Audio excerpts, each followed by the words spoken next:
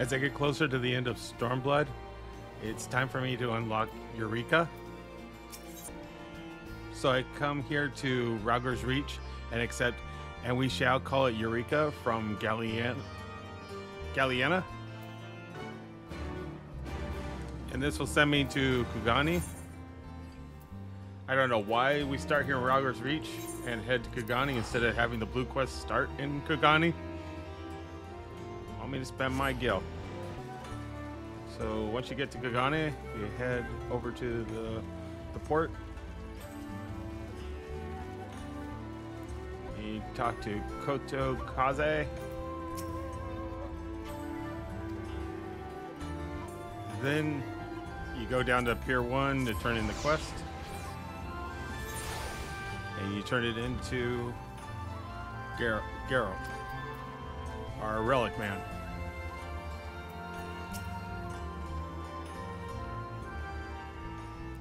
He give you a story about the relic and 2,000 gil.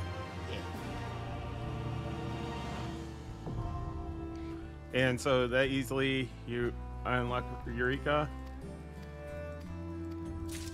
I'll be doing this slowly over the coming weeks, unlocking it.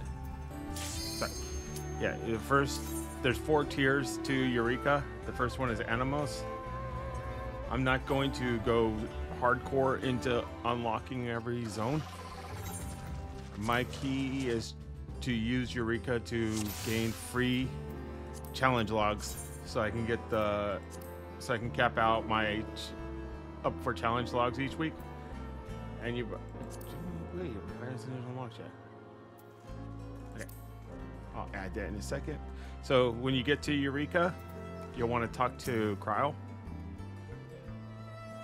and this will unlock the storyline for Eureka. And then you need to talk to Girl, who will unlock your relic weapon. I'm not going to be doing the relic weapon on this account. I've already done it on my main, but it's fun. I'm doing this as a key towards making weekly gil.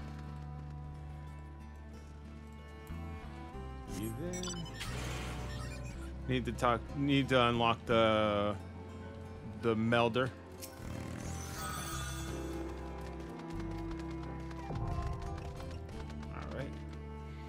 Once you unlock the melter, you go back to Cryle. More story. I believe that's all I need to do to unlock the log. Yes, okay. So the key for unlocking Eureka is not so much about getting to the end game and getting like my relic done. It's more about these logs, because I get 1,000 per one. So I'll be doing this early on until, and it'll help me get my challenge logs done for the week. And this is free gil, and also it'll help me level. My plan is to do the logs, weekly logs, just until I'm level 10, and then at level 10 I'll do fate farming with random people until I unlock the second zone. And then in the second zone, then I'll still do my logs, and I'll start doing bunny farms, because that's another fun way to make gil, because sometimes you get some really nice things. You don't really get it as much in the second one as you do as in the third and fourth, but it's a beginning. And I'll just continue doing this and using the lockpick guy to unlock, or girl, sorry, use her to unlock my chests that I get from the fates. And yeah, every week I'll just do the logs, and it'll help me get to the free 100,000 gil that I can get just from doing the logs. Because the easiest ways to finish your logs is to come here and do these fates, and then go to do the battles, and then also go to Golden Saucer. You don't get any gil for doing the Golden Saucers, but all these can be done. Well, except for the mini games, all of them can be done within like a half an hour on the weekend.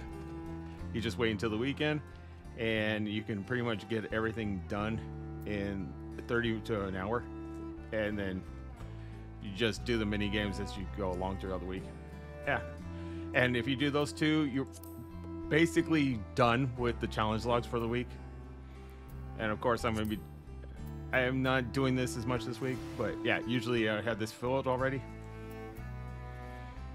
And so yeah, that's an easy 100,000 gil, just doing Eureka and Gold Saucer and dungeons, roulettes. And you can get 100,000 gil just for finishing the challenge log, which is, it sounds daunting to do 30 challenges, but that's not really that much work. So yeah, I'm gonna now go take care of the logs. So there's 10 logs. So, and then you get for completion, let's just say that I only do those 10 logs. It's 10,000 for the logs, and then 20,000 for doing this. That would be 30,000 just for doing those 10 logs here in Eureka alone.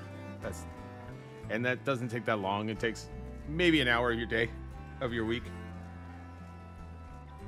And so yeah, I did not do this yet. Make sure you attune. I almost forgot. Not that it matters, because you can't get here unless you talk to the porter in Kugane, but still. I've also been able to get my culinarian up to level 80. And when I was 60 to 70, and from 70 to 80, I did a levy quest here in Kugane. The main one you want to do to level from is the 68 to 71. The best is to do fits to a T. It's really simple to make. You make Doman tea, and it'll, let's see, Doman.